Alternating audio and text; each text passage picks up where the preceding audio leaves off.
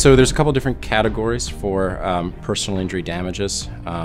Past damages include medical expenses or lost wages.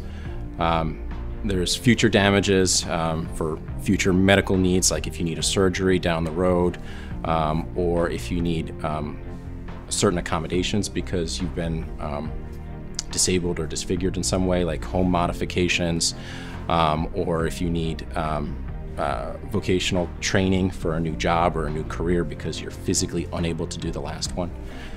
The other category is non-economic damages. Basically, people know it as pain and suffering. The way that we like to think about it and present it to the jury is before versus after. So how was the person before, how are they changed, and what's the value of the change to that person?